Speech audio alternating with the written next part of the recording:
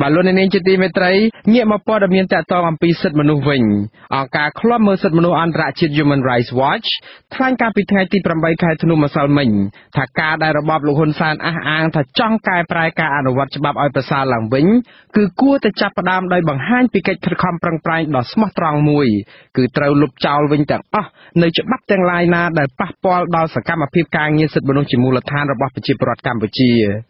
នាយករងរបស់អង្គការឃ្លាំមើលសិទ្ធិមនុស្សអន្តរជាតិ Human Rights Watch ទទួលបន្ទុកកិច្ចការតំបន់អាស៊ីលោក Phil Robertson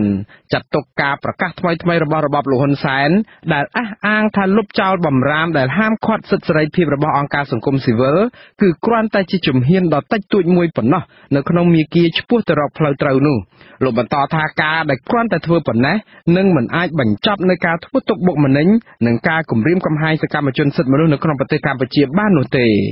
លោកថាអ្វីដែលចាំបាច់ដែលរបបលោកហ៊ុនសែនត្រូវធ្វើនោះគឺការតាំងចិត្តនៅក្នុងការលុបចោលនៅច្បាប់ទាំងអស់ដែលបានប្រើប្រាស់កន្លងមកនៅក្នុងការរារាំងគំរាមកំហែងដល់សកម្មជនការងារនៃក្រមសិទ្ធិមនុស្សឯករាជ្យកាលពីថ្ងៃទី27ខែធ្នូឆ្នាំ2018ក្រសួងមហាផ្ទៃបានចេញសេចក្តីជូនដំណឹងមួយលុបចោលនៅគោលការណ៍ដែលតម្រូវឲ្យអង្គការមិនមែនរដ្ឋាភិបាលត្រូវសុំច្បាប់អាជ្ញាធរមូលដ្ឋាន3ថ្ងៃមុនពេលធ្វើសកម្មភាពនានានៅក្នុងមូលដ្ឋានរបស់ខ្លួនចាប់តាំងពីឆ្នាំ2015មករបបលោកហ៊ុនសែនបានដាក់ចេញនូវច្បាប់និងគោលការណ៍ជាច្រើននៅក្នុងនោះក៏មានច្បាប់អង្គការក្រៅរដ្ឋាភិបាលនិងសមាគមសម្ដៅរាំងខ្ទប់និងរឹតបន្តឹងសកម្មភាពការងាររបស់អង្គការក្រៅរដ្ឋាភិបាលនិងអង្គការសិទ្ធិមនុស្សហើយដែលជាទូទៅត្រូវបានអាជ្ញាធរយកទៅបកស្រាយនិងអនុវត្តខុសគោលការណ៍ច្បាប់មួយចំនួនអង្គការក្រៅរដ្ឋាភិបាលលើកឡើងថាជារឿយៗអាជ្ញាធរមូលដ្ឋាននិងមន្ត្រីនគរបាលបានចូលទៅអុកឡុករំខានកិច្ចប្រជុំនិងវគ្គបណ្ដុះបណ្ដាលរបស់ពួកគាត់ដោយពេលខ្លះមន្ត្រីអាជ្ញាធរអង្គុយស្ដាប់នៅខាងក្រោយថតរូបភាពសុំបញ្ជីឈ្មោះអ្នកចូលរួមនិងពេលខ្លះទៀតបង្ខំឲ្យពួកគាត់បិទការប្រជុំឬក៏វគ្គបណ្ដុះបណ្ដាលនោះតែម្ដងលោកនាងអ្នកស្ដាប់ជាទីមេត្រីតើតំណាងរាជសហរដ្ឋអាមេរិកបដិញ្ញាដូចម្តេចខ្លះដើម្បីជំរុញឲ្យរបបលោកហ៊ុនសែនវិលទៅដើរតាមគន្លងលទ្ធិប្រជាធិបតេយ្យឡើងវិញសូមលោកនាងរងចាំស្ដាប់បទសម្ភាសន៍ស្ដីអំពីរឿងនេះនៅក្នុងការផ្សាយរបស់យើងខ្ញុំនាពេលបន្តិចទៀតនេះសូមអរគុណបាទលោកអ្នកស្ដាប់ជាទីមេត្រីព័ត៌មានពីខេត្តព្រះវិហារឯណោះអង្គការមិនមែនរដ្ឋាភិបាលនិងសមាគមជនជាតិដើមភាគតិចនៅខេត្តនេះថាអាជ្ញាធរខេត្តនេះបានដាក់លក្ខខណ្ឌយ៉ាងតឹងរ៉ឹងដល់អង្គការសង្គមស៊ីវិលនិងសមាគមជនជាតិដើមភាគតិចដែលស្នើសុំប្រពៃទិវាសិទ្ធិមនុស្សអន្តរជាតិ10ធ្នូពួកគេចាត់ទុកទង្វើនេះថារដ្ឋបិទលំហសេរីភាពនិងបំពានគោលការណ៍ណែនាំរបស់ក្រសួងមហាផ្ទៃលោកថនថារ៉ូមានសេចក្តីរាយការណ៍មួយផ្សេងទៀតជុំវិញព័ត៌មាននេះមន្ត្រីសង្គមស៊ីវិលដែលធ្វើការលើកស្ទួយលទ្ធិប្រជាធិបតេយ្យនិងសហគមន៍ជនជាតិដើមភាគតិចនៅខេត្តព្រះវិហារឲ្យដឹងនៅថ្ងៃទី8ខែធ្នូថាអភិបាលខេត្តព្រះវិហារលោកអ៊ុនចិនដាបានតម្រូវឲ្យពួកគេអនុវត្តលក្ខខណ្ឌ6ចំណុចទើបអាចមានសិទ្ធិប្រពៃទិវាសិទ្ធិមនុស្សអន្តរជាតិ10ធ្នូបានលក្ខខណ្ឌជាច្រើនដូចជាត្រូវរៀបចំកម្មវិធីប្រុងប្រយ័ត្នដើម្បីបញ្ជៀសគ្រោះថ្នាក់ចរាចរណ៍មិនត្រូវហាយក្បួននិងស្រែកឃោសនាតាមផ្លូវមិនត្រូវយកពិធីប្រជុំចោទជាសំណួរនិងចម្លើយតាក់ទងបញ្ហាផ្សេងនឹងត្រូវលុបពាក្យស្លោកដែលសរសេរថាសិទ្ធិយើងដីយើងនិងស្បៀងយើងនិងសហគមន៍មូលដ្ឋានជនជាតិដើមភាគតិចជាម្ចាស់លើដីធ្លីជាដើមទីប្រឹក្សាសហគមន៍ជនជាតិដើមភាគតិចគួយខេត្តព្រះវិហារលោកស្រីទេពទឹមលើកឡើងថាលក្ខខណ្ឌជាច្រើនចំណុចនេះធ្វើឲ្យពួកគេភ័យខ្លាចព្រោះលំហសិទ្ធិសេរីភាពបញ្ចេញមតិនៅតែរដ្ឋបិទនិងរារាំងមិនឲ្យពួកគេថ្លែងពីក្តីកង្វល់ជាសាធារណៈលោកស្រីចាត់ទុកលក្ខខណ្ឌនេះគម្រាមកំហែងមួយកម្រិតទៀតដល់សិទ្ធិបញ្ចេញមតិជនជាតិដើមភាគតិចដែលទទួលរងការរំលោភបំពានពីក្រុមហ៊ុនសម្បត្តិសេដ្ឋកិច្ចចិននិងអាជ្ញាធរមួយចំនួនអាជ្ញាធរក្នុងខេត្តគេតាមតែរាំងគ្រប់ដំណាក់កាលនឹងអត់ឲ្យយើងនិយាយអីអត់ឲ្យយើងស្រែកអីទេចំណុចហ្នឹងបានន័យថាគេរំលោភសិទ្ធិបាត់សិទ្ធិសេរីភាពរបស់យើងមកយើងនិយាយស្ដីអីតាមលោកចិត្តនោះនឹងចង់ឲ្យយើងនិយាយអីតែពីចិត្តចង់ឲ្យយើងនិយាយពីចិត្តដីធ្លីអីហ្នឹងឥឡូវនៅតែមានការគម្រាមកំហែងទៅលើដីធ្លីនៅតែមានការលោកបំពេញអញ្ចឹងនាយកអង្គការលើកស្ទួយវប្បធម៌ជនជាតិដើមភាគតិចគួយខេត្តព្រះវិហារលោកវងវឿនឲ្យដឹងថាបណ្ដុំអង្គការសង្គមស៊ីវិលនៅខេត្តព្រះវិហារចំនួន4ស្ថាប័ននៅតែបន្តប្រារព្ធទិវាសិទ្ធិមនុស្សបើទោះបីជាអាជ្ញាធរបានដាក់លក្ខខណ្ឌតឹងរ៉ឹងបែបនេះក្តីលោកថាលក្ខខណ្ឌនេះពុំមែនជាការលើកកម្ពស់សិទ្ធិមនុស្សទូលំទូលាយទេផ្ទុយទៅវិញធ្វើឲ្យពលរដ្ឋភ័យខ្លាចនិងមិនហ៊ានបញ្ចេញមតិសម្ដែងពីទុកកង្វល់របស់ខ្លួនជាសាធារណៈចំពោះលក្ខខណ្ឌដាក់លក្ខខណ្ឌហ្នឹងហាក់ដូចជាយើងមានអារម្មណ៍ដែរដោយសារ គំហនៃសិទ្ធិសេរីភាពក្នុងការបញ្ចេញមតិយោបល់ឬក្នុងការជួបជុំគ្នាផ្សេងហ្នឹងហាក់ដូចជាវាលំហូររួមតូចអញ្ចឹងអត់បានទូលំទូលាយអញ្ចឹងណាអង្គការសង្គមស៊ីវិលចំនួន4ស្ថាប័នដែលធ្វើការពាក់ព័ន្ធសិទ្ធិមនុស្សរួមទាំងជនជាតិដើមភាគតិចនៅខេត្តព្រះវិហារក្រុងលើកបញ្ហាប្រឈមមួយចំនួនថ្លែងក្នុងទិវាសិទ្ធិមនុស្សអន្តរជាតិដែលក្រុងប្រារព្ធនៅខេត្តព្រះវិហារនៅថ្ងៃទី10ខែធ្នូខាងមុខនេះដែលមានមនុស្សចូលរួម500នាក់ទិវានេះធ្វើឡើងក្នុងបំណងលើកកម្ពស់ការយល់ដឹងពីប្រពៃណីវប្បធម៌និងអត្តសញ្ញាណជនជាតិដើមភាគតិចដែលកំពុងទទួលរងការគំរាមកំហែងលើសពីនេះទិវានេះដើម្បីបញ្ជាក់ពីភាពសាមគ្គីគ្នាការពារដីធ្លីទាមទារសិទ្ធិសេរីភាពនិងអភិរក្សធនធានធម្មជាតិដែលទទួលរងការរំលោភបំពានគ្រប់រូបភាពកាលពីថ្ងៃទី6ខែធ្នូអភិបាលខេត្តព្រះវិហារលោកអ៊ុនចិនដាបានសរសេរលិខិតណែនាំដល់អង្គការសង្គមស៊ីវិល4ស្ថាប័នដោយបង្គាប់ឲ្យក្រុមអង្គការទាំងនោះត្រូវអនុវត្តតាមលក្ខខណ្ឌ6បើពុំដូច្នោះទេនឹងត្រូវទទួលខុសត្រូវចំពោះមុខច្បាប់អភិបាលខេត្តព្រះវិហារលោកអ៊ុនចិនដាធ្លាប់អះអាងថានឹងមិនផ្ដល់បទសម្ភាសន៍ដល់អាស៊ីសេរីនោះទេអាស៊ីសេរីបានព្យាយាមតាក់ទងអ្នកនាំពាក្យក្រសួងមហាផ្ទៃលោកខៀវសុភ័ក្រដែលលោកបានចុចផ្ដាច់ទូរស័ព្ទនៅពេលទូរស័ព្ទរោនៅថ្ងៃទី8ខែធ្នូមន្ត្រីនាំពាក្យសមាគមអាត់ហុកខេត្តព្រះវិហារលោកសឹងសែនករណាយល់ថាលក្ខខណ្ឌរបស់អាជ្ញាធរខេត្តជាការបំពានគោលការណ៍ណែនាំរបស់ក្រសួងមហាផ្ទៃដែលជំរុញឲ្យរដ្ឋបាលថ្នាក់ក្រោមជាតិផ្ដល់សិទ្ធិពេញលេញដល់អង្គការសង្គមស៊ីវិលធ្វើសកម្មភាពរបស់ខ្លួននៅកម្ពុជាលោកបញ្ជាក់ថាការមិនអនុវត្តសេចក្តីណែនាំរបស់ក្រសួងសាមីមានន័យថាគោលការណ៍ណែនាំរបស់ក្រសួងមហាផ្ទៃហាក់គ្មានតម្លៃសម្រាប់រដ្ឋបាលខេត្តព្រះវិហារនោះទេយើងឃើញហើយថាវាមានការអនុវត្តផ្ទុយនេះវាបញ្ជាក់មកថាប្រព័ន្ធដឹកនាំនេះវាហាក់ដូចជាប្រព័ន្ធមួយដែលមានការអនុវត្តដោយស្តង់ដារ2បាទក្នុងខេត្តផ្សេងហាក់ដូចជាទទួលបាននៅសេចក្តីណែនាំហើយធ្វើការអនុវត្តនិងគោរពតាមសេចក្តីណែនាំរបស់ក្រសួងមហាផ្ទៃបែរជាខេត្តព្រះវិហារនេះហាក់ដូចជាគាត់ដើរផ្ទុយទៅវិញដូច្នេះក្រសួងគួរតែពិនិត្យមើលខាងអាជ្ញាធរខេត្តព្រះវិហារនេះឡើងវិញក្រសួងមហាផ្ទៃកាលពីដើមខែធ្នូបានចេញគោលការណ៍ណែនាំដល់រដ្ឋបាលថ្នាក់ក្រោមជាតិទាំងអស់ត្រូវផ្ដល់កិច្ចសហការជាមួយសមាគមនិងអង្គការមិនមែនរដ្ឋាភិបាលលើសពីនេះសមាគមនិងអង្គការមិនមែនរដ្ឋាភិបាលដែលបានចុះបញ្ជីនៅក្រសួងមហាផ្ទៃមានសិទ្ធិពេញលេញធ្វើសកម្មភាពក្នុងប្រទេសកម្ពុជាស្របតាមច្បាប់ជាតិនិងលិខិតបទដ្ឋាននានាដោយគ្មានការរារាំងនិងរំលោភបំពានជនជាតិដើមភាគតិចនៅខេត្តព្រះវិហារអះអាងថា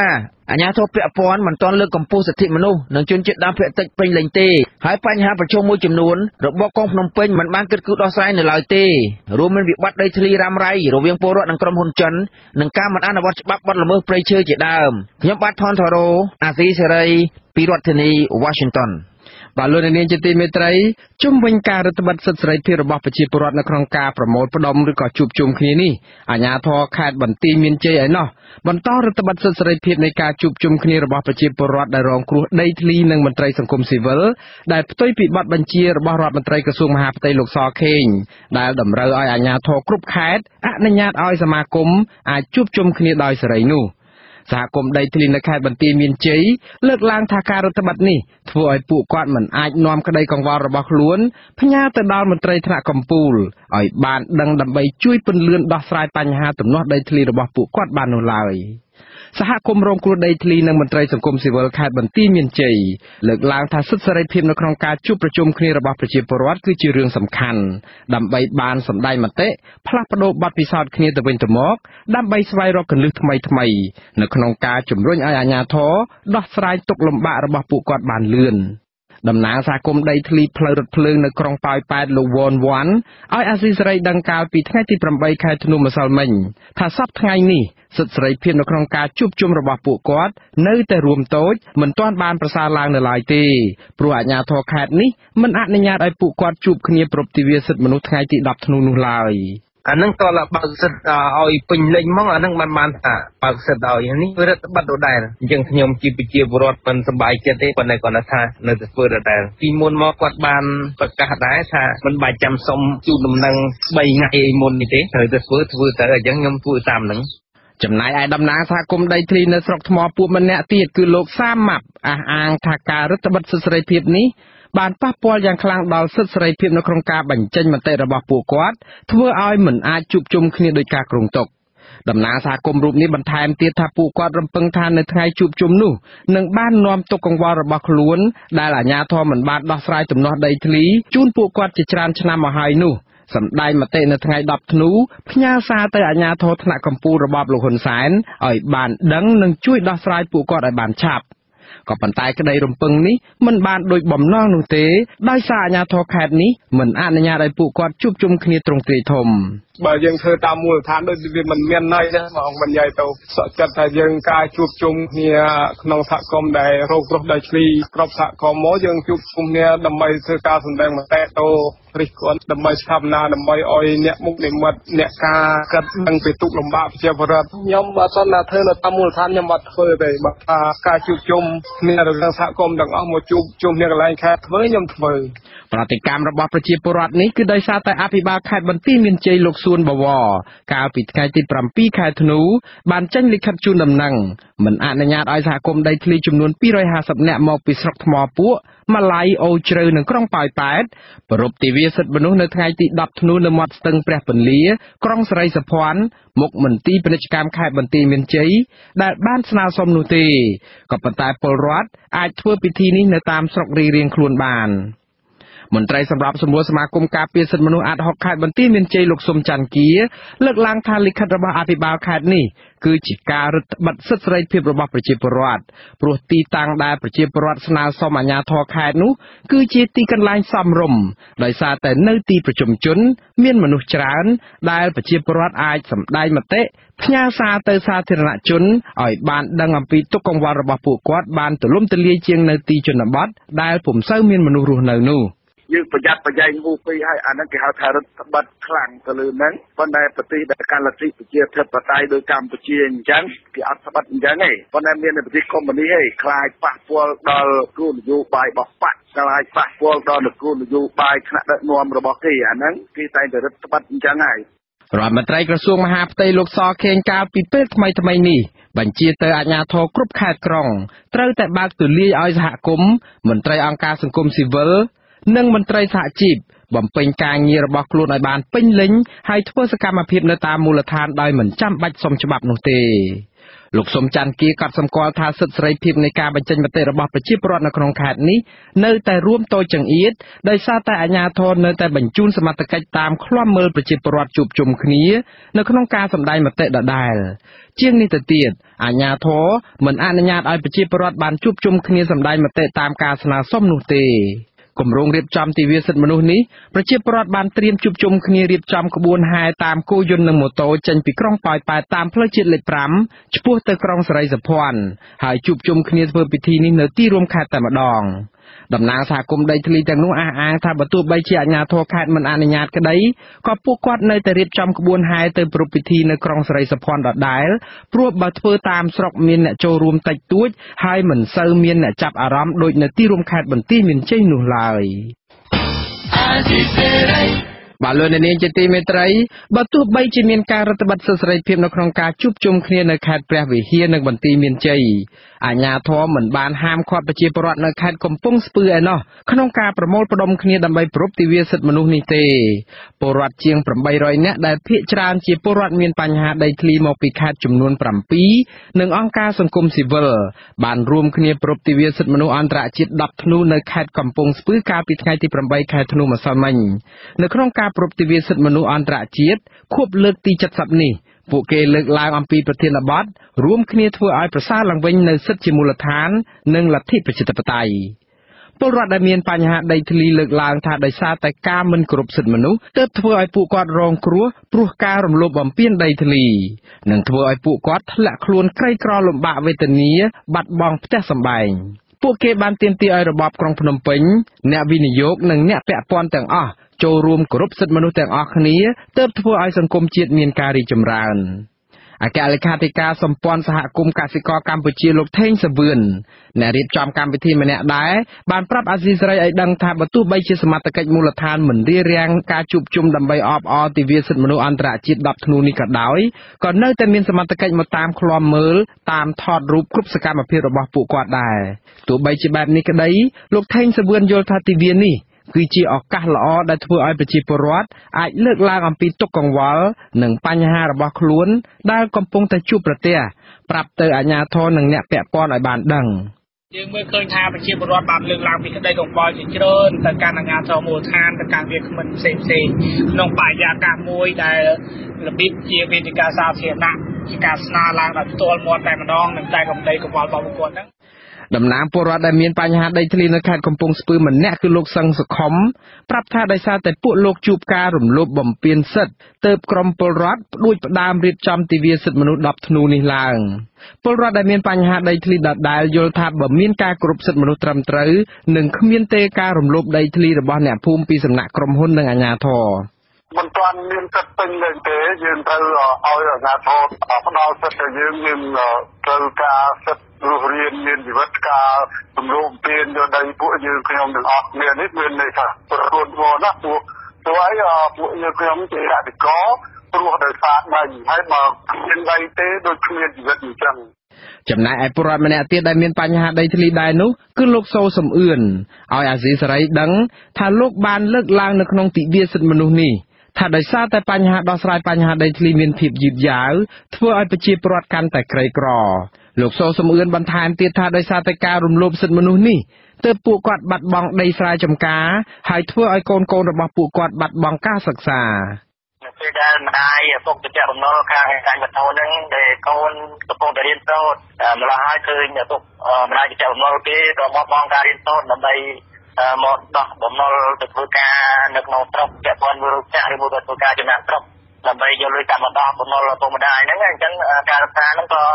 បាត់បង់ជីវភាពប្រជាពលរដ្ឋកាន់តែក្រីក្រទៅដោយសារ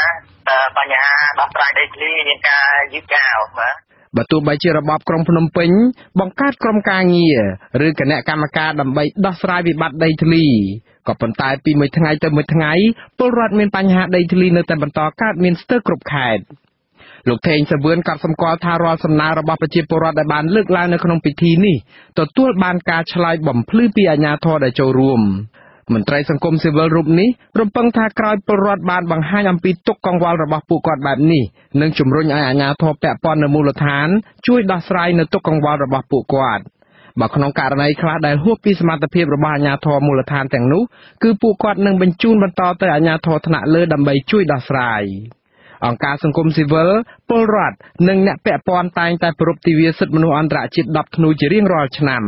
ក៏ប៉ុន្តែនៅប៉ុន្មានឆ្នាំចុងក្រោយនេះស្របពេលដែលកម្ពុជាមានវិបត្តិនយោបាយពួកគាត់មិនបានរៀបចំទិវានេះឲ្យបានទូលំទូលាយនោះទេបាទលោកនាងជាទីមេត្រី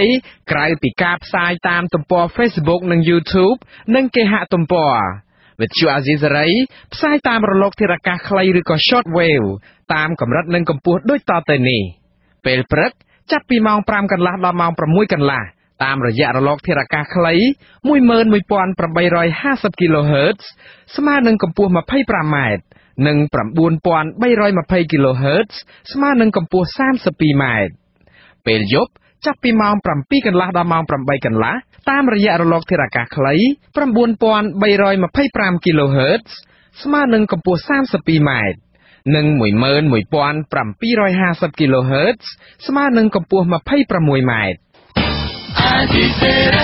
បាទលោកអ្នកនាងជាទីមេត្រីលោកអ្នកនាងទើបបានស្ដាប់ព័ត៌មានប្រចាំថ្ងៃរបស់វិទ្យុអាស៊ីសេរីដែលរៀបចំជូនដោយខ្ញុំបាទមូនណារ៉េតពីរដ្ឋធានី Washington សហរដ្ឋអាមេរិកសូមលោកអ្នកនាងរងចាំស្ដាប់កម្មវិធីផ្សាយរបស់យើងខ្ញុំជាបន្តនាពេលបន្តិចទៀតនេះ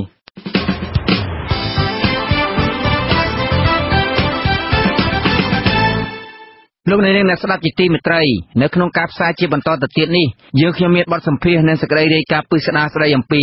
តំណាងរាស្ត្រសហរដ្ឋអាមេរិកបដិញ្ញាបន្តដាក់សម្ពាធបន្ថែមលើរបបលោកហ៊ុនសែនរហូតទាល់តែមានលទ្ធិប្រជាធិបតេយ្យពិតប្រាកដនៅកម្ពុជាសកម្មជនបរិស្ថានរកឃើញថាមានការបង្ហូរទឹកកខ្វក់ជាច្រើនកន្លែងចូលសមុទ្រឆ្នេរអូឈើទាលហើយនៅចុងកម្មវិធីលោកអ្នកនាងនឹងបានស្ដាប់ព័ត៌មានបញ្ចប់សូមអញ្ជើញលោកអ្នកនាងស្ដាប់ការផ្សាយរបស់យើងខ្ញុំដែលមានជាបន្តទៅទៀតដោយមេត្រី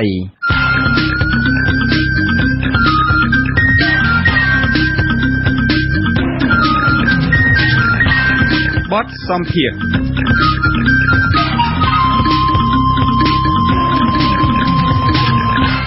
លោកអ្នកនាងស្ដាប់ជាទីមេត្រី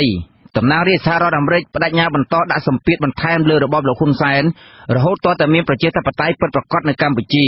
ការបដិញ្ញាបន្តដាក់សម្ពាធថែមទៀតនេះទោះជារបបលោកហ៊ុនសែនបន្ទន់អេយ៉ាបតខ្លះសមាជិកសភាអាមេរិកក៏ដែលបញ្ជាក់ថានេះជាសារមួយទៅកាន់របបលោកហ៊ុនសែនឲ្យដឹងថាសហរដ្ឋអាមេរិកមិនចេះតែព្រមជឿទង្វើល្អបន្តិចបន្តួចដែលធ្វើគ្រាន់តែដើម្បីបិទបាំងការរំលោភសិទ្ធិមនុស្សនិងប្រជាធិបតេយ្យយ៉ាងដំណំដែលរបបនេះបានប្រព្រឹត្តក្នុងរយៈពេលជាង1ឆ្នាំចុងក្រោយនេះនោះទេ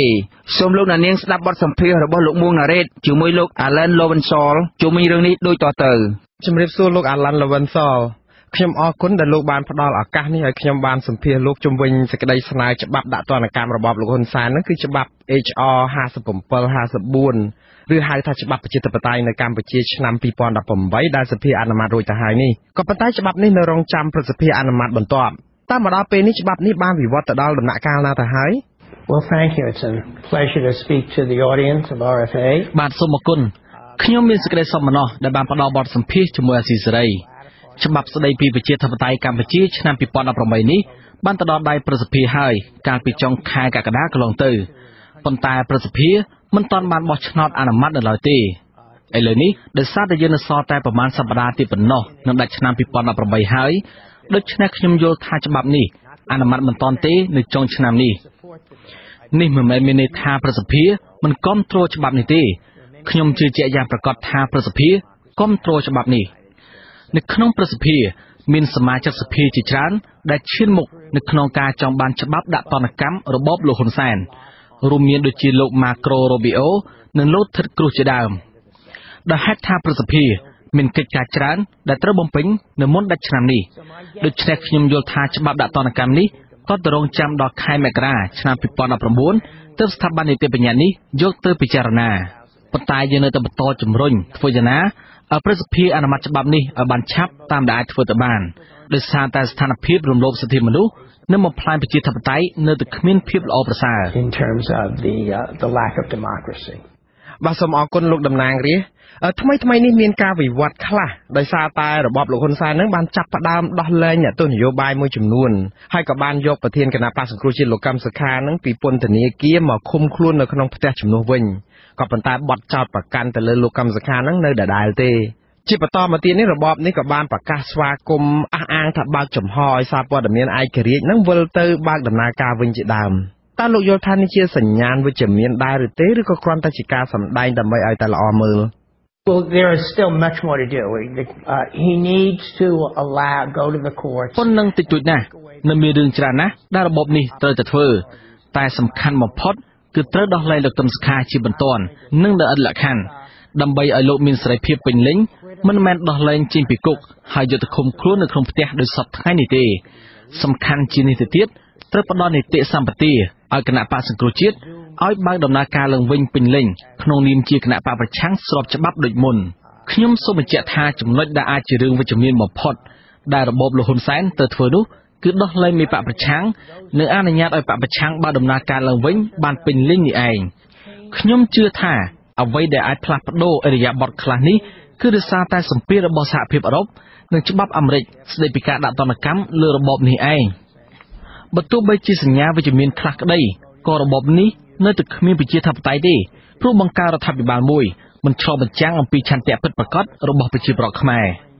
រដ្ឋាភិបាលបែបនេះនៅតែគ្មានការទទួលស្គាល់ពីប្រទេសធំៗនៅលើសកលលោកទេលោកហ៊ុនសែនកំពុងប្រឹងស្វះស្វែងរកការទទួលស្គាល់ពីអន្តរជាតិទើបគាត់ខំកែប្រែខ្លះនេះអាចជាសញ្ញាណដែលយើងអាចធ្វើការជាមួយគាត់បានហើយក៏ជាសញ្ញាណឲ្យយើងបន្តដាក់សម្ពាធបន្ថែមទៀតព្រោះកម្ពុជាត្រូវតែមានការផ្លាស់ប្ដូរវិជ្ជមានមួយជាដាច់ខាតកម្ពុជាបច្ចុប្បន្នគ្មានការបោះឆ្នោតដោយសេរីត្រឹមត្រូវនិងយុត្តិធម៌ទេកម្ពុជានៅតែគ្មានប្រជាធិបតេយ្យនៅឡើយទេដូច្នេះហើយកម្ពុជាត្រូវធ្វើរឿងច្រើនទៀតដើម្បីស្ដារមុខមាត់និងចាត់ទុកថាជាប្រទេសប្រជាធិបតេយ្យនឹងគេបាន There's much more that needs to be done before Cambodia joins the world's nations, democratic nations of the world. ជុំវិញការដែលលោកមានប្រសាសន៍ថាអាមេរិកនឹងត្រូវតែបន្តដាក់សម្ពាធលើរបបលោកហ៊ុនសែននេះដែរតើលោកតំណាងរាស្ត្រយល់ថាសហរដ្ឋអាមេរិកបានប្រើប្រាស់អស់លទ្ធភាពហើយឬនៅក្នុងការដាក់ទណ្ឌកម្មទៅលើរបបនេះឧទាហរណ៍ដូចជាការដកការអនុគ្រោះពន្ធផ្នែកពាណិជ្ជកម្មដូចជាអ្វីដែលសហភាពអឺរ៉ុបកំពុងតែពិចារណាចាត់វិធានការទៅលើរបបនេះតើលោកយល់ថាអាមេរិកអាចពិនិត្យមើលជំរឿដកការអនុគ្រោះពន្ធនេះដែរឬទេIt is an option. I think that ការដកហូតប្រព័ន្ធអនុគ្រោះពន្ធនេះគឺជាជំរើសដែលអាមេរិកត្រូវតែយកទៅអនុវត្តដែរ ការដាក់ទណ្ឌកម្មទូទម្រង់ណាក៏ដោយក៏ជាជំរើសដ៏សំខាន់និងមានប្រសិទ្ធភាពបំផុតនៅក្នុងការយកទៅអនុវត្តដើម្បីដាក់សម្ពាធលើរបបលហ៊ុនសែនយើងបានដាក់បញ្ចូលការបង្កកទ្រព្យសម្បត្តិទៅក្នុងច្បាប់ដាក់ទណ្ឌកម្មនេះហើយដែររឿងដកប្រព័ន្ធអនុគ្រោះពន្ធនេះសំខាន់ខ្លាំងណាស់សហរដ្ឋអាមេរិកក៏នឹងត្រូវយកគំរូតាមសហភាពអឺរ៉ុបដែរដែលកំពុងពិនិត្យមើលការដកប្រព័ន្ធអនុគ្រោះពន្ធផ្នែកពាណិជ្ជកម្មពីកម្ពុជានេះខ្ញុំយល់ថាលោកហ៊ុនសែនមិនអាចស៊ូទ្រាំនឹងសម្ពាធរបស់សហភាពអឺរ៉ុបនិងសហរដ្ឋអាមេរិកបានទេយើងគ្រោងនឹងចាត់វិធានការបន្ថែមនៅក្នុងរឿងនេះ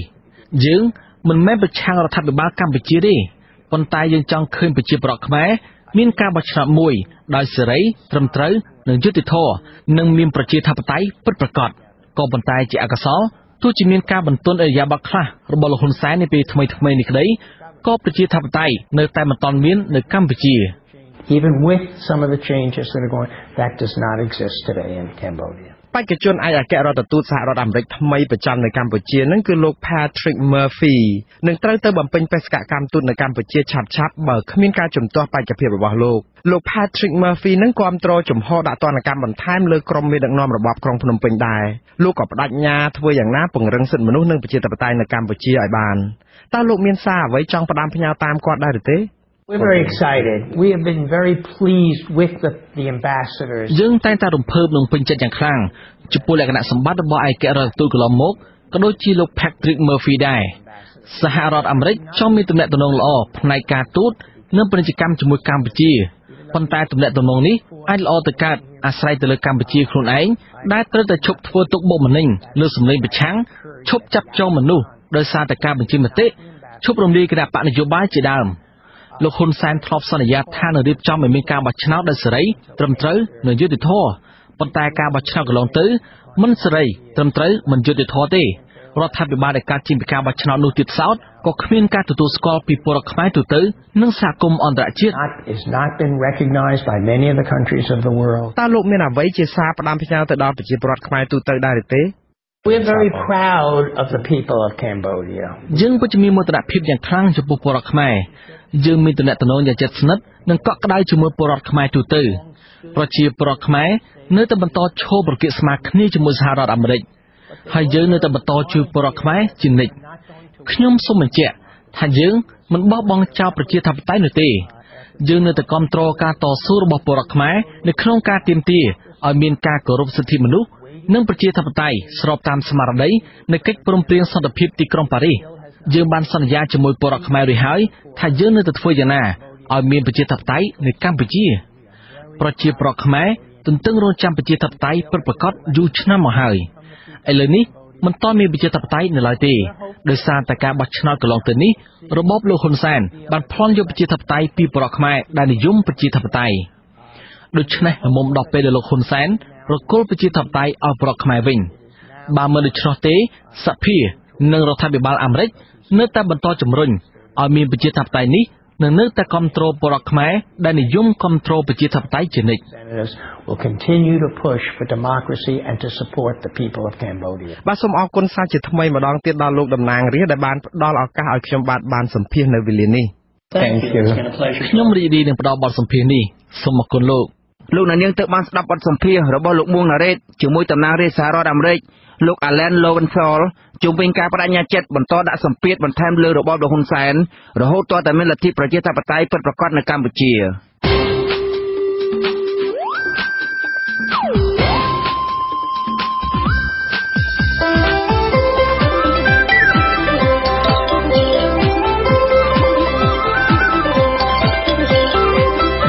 សេចក្តីរាយការណ៍ពិស្ដា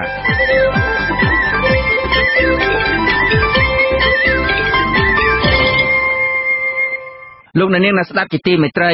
សកម្មជនបរិស្ថានរកឃើញថាមានការបង្ហូរទឹកកខ្វក់គ្មានការចម្រោះជាច្រើនកន្លែងចូលទៅក្នុងសមុទ្រនៅតំបន់ឆ្នេរអូឈើទាលនៃខេត្តព្រះសីហនុសកម្មជនបរិស្ថានអះអាងថាទឹកកខ្វក់ទាំងនោះហូរតាមប្រព័ន្ធលូចេញពីទីតាំងអាជីវកម្មដូចជាសណ្ឋាគារផ្ទះសំណាក់និងភោជនីយដ្ឋានដែលស្ថិតនៅតាមបណ្ដោយឆ្នេរនិងកំពុងបង្កផលប៉ះពាល់យ៉ាងធ្ងន់ដល់បរិស្ថាននិងសុខភាពភ្ញៀវទេសចរដែលចុះងូតទឹកលេងកម្សាន្តក្រសួងបរិស្ថានអះអាងថាក្រសួងកំពុងសហការជាមួយស្ថាប័នពាក់ព័ន្ធដទៃទៀតដើម្បីដោះស្រាយរឿងនេះលោកយុនសាមៀនរាយការណ៍ព័ត៌មាននេះ សកម្មជនបរិស្ថានលោកថនរដ្ឋាទាមទារឲ្យមន្ត្រីជំនាញទទួលខុសត្រូវចំពោះភាពអសកម្មរបស់ខ្លួនដែលបានបណ្តែតបណ្តោយឲ្យឆ្នេរអូឈើទាលដែលជាតំបន់ទេសចរដ៏សំខាន់មួយរងការបំពុលយ៉ាងខ្លាំងពីទឹកកខ្វក់ដែលហូរចេញពីប្រព័ន្ធលូគ្មានការចម្រោះឲ្យបានត្រឹមត្រូវវីដេអូជាង3នាទីដែលយុវជនរូបនេះបង្ហោះនៅលើបណ្ដាញសង្គម Facebook នៅថ្ងៃសៅរ៍ទី8ធ្នូបង្ហាញថាទឹកដែលហូរចេញពីប្រព័ន្ធលូទាំងនោះមានពណ៌ខ្មៅនិងត្រូវបានបង្ហូរចូលក្នុងសមុទ្រដោយផ្ទាល់តែម្ដងនេះគឺជាបំពង់ទយោមួយក្នុងចំណោមបំពង់ទយោទាំង29ផ្សេងទៀតដែលយើងបានរាប់នៅលើឆ្នេរអូឈើទាលតែមួយប៉ុណ្ណោះដែលគេដាក់វាដើម្បីបង្ហូរទឹកស្អុយទឹកភ្លៀងចូលទៅក្នុងឆ្នេរសមុទ្រខ្ញុំជឿថាមានមនុស្សជាច្រើនកំពុងតែគិតដូចខ្ញុំដែរថាតើទឹកទាំងនេះមានបាក់តេរីក៏ដូចជាមេរោគអ្វីខ្លះដែលអាចប៉ះពាល់មកកាន់បរិស្ថាននិងសុខភាពរបស់យើងជាពិសេសអ្នកដែលតែងតែចូលចិត្តមកហែលទឹកកម្សាន្តនៅទីនេះសកម្មជនរូបនេះបានយកសំណាកទឹកកខ្វក់ដែលហូរចូលសមុទ្រនេះយកទៅពិសោធន៍នៅវិទ្យាស្ថានប៉ាស្ទ័រក្នុងរាជធានីភ្នំពេញហើយលទ្ធផលបង្ហាញថាទឹកកខ្វក់ទាំងនោះមានផ្ទុកទៅដោយពពួកបាក់តេរីនិងប៉ារ៉ាស៊ីតដែលសុទ្ធសឹងជាប្រភពនៃជំងឺឆ្លងជាច្រើនប្រភេទយុវជនរូបនេះព្រួយបារម្ភយ៉ាងខ្លាំងចំពោះសុខភាពរបស់ភ្ញៀវទេសចរនិងពលរដ្ឋដែលនាំគ្នាចុះទៅងូតទឹកលេងនៅតំបន់ឆ្នេរអូឈើទាលខណៈតំបន់នោះមានបំពង់លូជិត30កន្លែងដែលសុទ្ធសឹងតែមានការបង្ហូរទឹកកខ្វក់ប្រភេទនេះចូលទៅសមុទ្រពាក្យថាទឹកហ្នឹងគឺជាទឹកលូ 100% ដែលហូរចេញពីបង្គន់ដោយផ្ទាល់បាទហើយវាមានផ្ទុកមេរោគមានប៉ារ៉ាស៊ីតមានបាក់តេរីហើយមានមេរោគមួយចំនួនទៀតដូចជា E. coli, Trichomonas intestinalis បាទហើយមេរោគទាំងអស់ហ្នឹងដែលខ្ញុំសួរអ្នកជំនាញគាត់ថាអាហ្នឹងវាចូលទៅទឹកវាអាចថាបបាក់ស្បែកលមាស់ហើយបើយើងមានតបៅមេរោគជ្រាបទៅវាអាចធ្វើឲ្យតបៅហ្នឹងរីកឬក៏មានមេរោគឆ្លងមួយចំនួនជាទៅហើយករណីធ្ងន់ធ្ងរមែនតើហ្នឹងបើសិនណាបើអ្នកហែលទឹកហ្នឹងគាត់អត់ប្រយ័ត្នឆ្លក់ទឹកឬក៏អ្នកខ្លះច្រឡំផឹកអាទឹកសមុទ្រដែលមានសារធាតុទាំងអស់ហ្នឹងចូលហ្នឹងវាអាចបណ្ដាលឲ្យពួកគាត់ហ្នឹងទុកពោះរីកអីចឹងទៅបើសិនជាធ្ងន់ធ្ងរអាចរហូតទៅដល់បាត់បង់អាយុជីវិតអភិបាលខេត្តព្រះសីហនុលោកយុនមីនបដិសេធមិនធ្វើអត្ថាធិប្បាយរឿងនេះទេនៅថ្ងៃសៅរ៍ទី8ធ្នូដោយបង្វែរសំណួរនេះទៅអភិបាលរងខេត្តទទួលបន្ទុកជាប្រធានក្រុមការងារគណៈកម្មាធិការគ្រប់គ្រងប្រព័ន្ធលូលោកជីវវិជ្ជៈនិងអ្នកនាំពាក្យសាលាខេត្តព្រះសីហនុលោកអោសរឿនវិញអធិសេរីបានតាក់ទងលោកជីវវិជ្ជៈជាច្រើនដងប៉ុន្តែប្រព័ន្ធទូរស័ព្ទរបស់លោករអាក់រអួលមិនអាចតាក់ទងបានចំណែកលោកអោសរឿនវិញមិនទទួលទូរស័ព្ទចំណែកប្រធានមន្ទីរបរិស្ថានខេត្តព្រះសីហនុលោកសមុទ្រសុធិរិទ្ធបញ្ជាក់យ៉ាងខ្លីថាអាជ្ញាធរខេត្តកំពុងរៀបចំស្ថានីយបូមទឹកកខ្វក់ទាំងនោះអ្នកនាំពាក្យក្រសួងបរិស្ថានលោកនេតភត្រាទទួលស្គាល់ថាពិតជាមានករណីបង្ហូរទឹកកខ្វក់មួយចំនួនចូលសមុទ្រដោយមិនបានឆ្លងកាត់ការចម្រោះពិតមែនពីព្រោះស្ថានីយចម្រោះទឹកកខ្វក់នៅក្នុងខេត្តបានថយចុះសមត្ថភាពចម្រោះទឹកកខ្វក់ជាបន្តបន្ទាប់ដោយមានកំណកភក់ជាច្រើននៅបាតអាងក៏ប៉ុន្តែលោកអះអាងថាក្រសួងកំពុងសហការជាមួយស្ថាប័នពាក់ព័ន្ធផ្សេងទៀតដើម្បីស្ដារប្រព័ន្ធប្រព្រឹត្តកម្មទឹកកខ្វក់នេះឲ្យបានចប់សព្វគ្រប់យ៉ាងយូរបំផុតត្រឹមដើមឆ្នាំ2019ខាងមុខលោកបន្ថែមទៀតថាមន្ត្រីជំនាញបានចុះណែនាំម្ចាស់ទីតាំងអាជីវកម្មនៅតាមតំបន់មាត់សមុទ្រជាហូរហែដើម្បីកុំឲ្យបង្ហូរទឹកកខ្វក់ចូលក្នុងសមុទ្រដោយផ្ទាល់ដូចនេះលោកជំរុញឲ្យសាធារណជនដែលបានដឹងព័ត៌មានពីការបង្ហូរទឹកកខ្វក់ចូលក្នុងសមុទ្រនេះត្រូវរាយការណ៍ទៅមន្ត្រីជំនាញដើម្បីឲ្យមានវិធានការឲ្យបានទាន់ពេលវេលា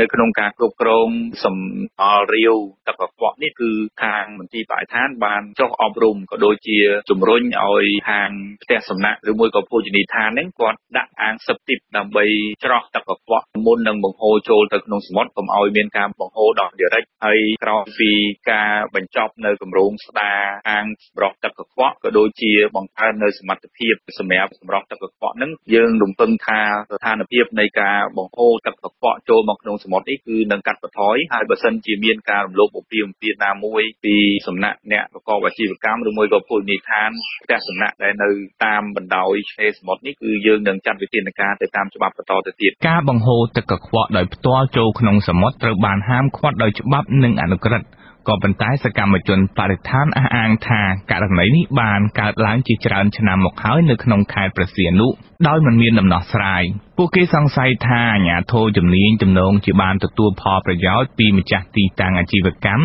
ទើបរឿងនេះមិនអាចលុបបំបាត់បានប្រធានអង្គការស្រាវជ្រាវជាតិកម្ពុជា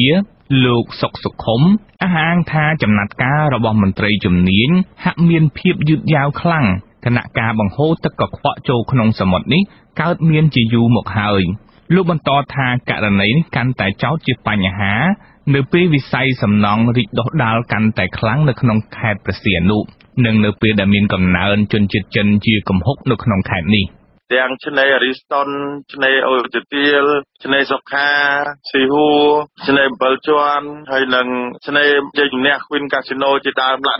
គឺមានគ្រប់ឆ្នេរទាំងអស់ប៉ុន្តែវិធានការហាក់បីដូចជាមានការយឺតយ៉ាវហើយមិនមានការអនុវត្តការផ្លូវច្បាប់ឲ្យមានប្រសិទ្ធភាពទេជាក់ស្ដែងថ្មីនេះហូរចូលតាមចំណុចឆ្នេរសុខាតាមស៊ីហួរចូលទៅឡើងស្អុយកគ្រប់តែម្ដងទឹកហ្នឹងគឺទឹកកខ្វក់ហើយឡើងស្អុយដូច្នេះចំណុចនេះហើយដែលធ្វើឲ្យប៉ះពាល់បរិស្ថានជីវៈចម្រុះប៉ះពាល់ដល់ទឹកសមុទ្រដែលយើងមិនអាចទៅងូតបានទេតែងូតទៅវាមានផលប៉ះពាល់ហើយអ្នកឃ្លាំមើលនឹងការពីបរិស្ថានរូបនេះព្រមានថាប្រសិនបើករណីនេះមិនត្រូវបានដោះស្រាយឲ្យទាន់ពេលវេលានោះទេ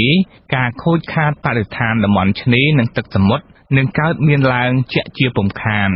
ចំណែកសកម្មជនបរិស្ថានលោកធនរដ្ឋាវិញថ្លែងថាដរាបណាមិនទាន់មានប្រព័ន្ធលូបង្ហូរទឹកកខ្វក់ស្របតាមស្តង់ដារត្រឹមត្រូវនោះទេអាជ្ញាធរគួរផ្អាកការសាងសង់សំណង់ទាំងឡាយនៅក្នុងខេត្តព្រះសីហនុលោកក៏ជំរុញឲ្យអាជ្ញាធរអនុវត្តច្បាប់ដាក់ទោសទណ្ឌឬផាកពិន័យម្ចាស់អាជីវកម្មទាំងឡាយណាដែលនៅតែបង្ហូរទឹកកខ្វក់ចូលក្នុងសមុទ្រព្រមទាំងមានចំណាត់ការដូចគ្នានេះទៅលើមន្ត្រីពាក់ព័ន្ធដែលបណ្តែតបណ្តោយឲ្យមានករណីនេះកើតឡើងដោយគ្មានវិធានការដោះស្រាយខ្ញុំយុនសាមៀនអាស៊ីសេរីពីរដ្ឋធានី Washington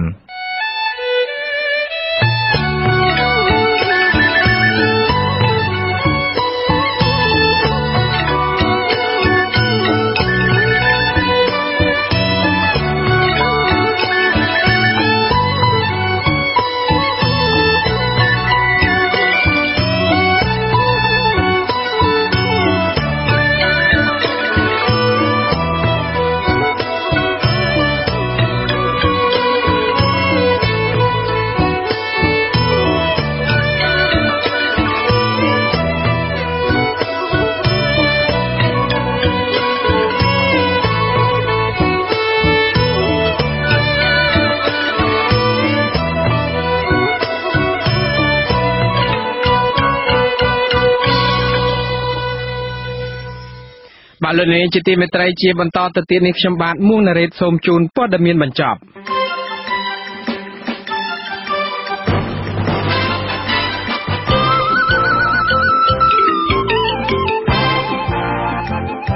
សហជីពដែលធ្វើការពាក់ព័ន្ធនឹងវិស័យសំណង់ស្នើសុំឲ្យរបបក្រុងភ្នំពេញយកចិត្តទុកដាក់លើកម្មករក្នុងវិស័យសំណង់ដូចជាបញ្ហាសុខភាពសុវត្ថិភាពនិងពង្រីកការផ្តល់សេវាកិច្ចគាំពារសង្គមរួមទាំងជួយកំណត់ប្រាក់ឈ្នួលសម្រាប់កម្មករសំណង់ដោយវិស័យកាត់ដេរដែរជនជាតិដើមភាគតិចដែលរស់នៅស្រុកពេជ្រជ្រាដាឲ្យដឹងកាលពីថ្ងៃទី8ខែធ្នូម្សិលមិញថាពួកគាត់មានភស្តុតាងច្បាស់លាស់នឹងរូបភាពជាក់ស្ដែងដែលរកឃើញថាមានបទល្មើសព្រៃឈើដឹកចេញពីដែនជម្រកសត្វព្រៃភ្នំព្រិចនៅពេលយប់ទៅកាន់ប្រទេសវៀតណាមពិតមែន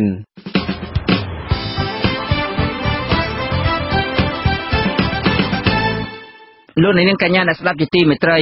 ការផ្សាយរយៈពេល1ម៉ោងនៃវិទ្យុអាស៊ីសេរីជាភាសាខ្មែរនៅពេលនេះចាប់តែប៉ុណ្ណេះយើងខ្ញុំសូមជូនពរដល់លោកអ្នកនាងព្រមទាំងក្រុមគ្រួសារទាំងអស់ឲ្យជួបប្រកបតែនឹងសេចក្តីសុខចម្រើនរុងរឿងកំបីឃ្លៀងឃ្លាតឡើយខ្ញុំបាទថនថារ៉ូខ្ញុំបាទមួងណារ៉េតព្រមទាំងក្រុមការងារទាំងអស់នៃវិទ្យុអាស៊ីសេរីសូមអរគុណនិងសូមជម្រាបលាបាទសូមជម្រាបលា